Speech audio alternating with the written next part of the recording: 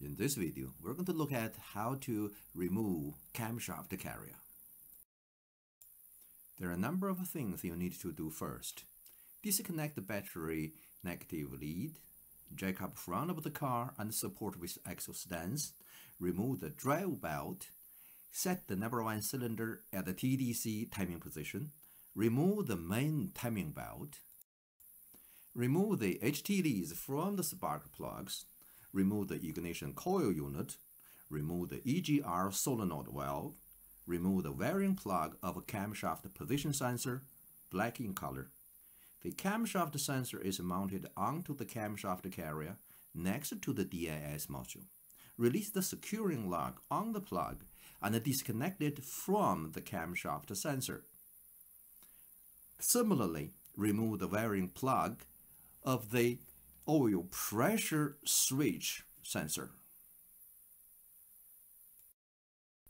In this photo, the camshaft position sensor is shown in the upper right quarter of the photo, with the wiring plug removed.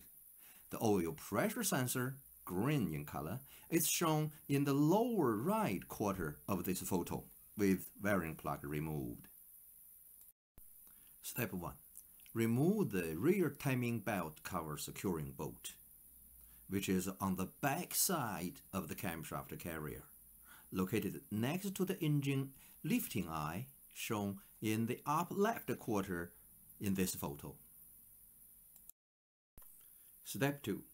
Slacken and remove the 15 camshaft carrier securing bolts progressively from the center out in a diagonal sequence. Please note, the 4 bolts close to the spark plugs are shorter than the other 11 bolts. Step 3. Carefully lift and remove the camshaft carrier. This photo shows that camshaft carrier has been removed. The camshaft carrier is positioned on 2 dowels on the cylinder head, as shown in this picture and the next picture.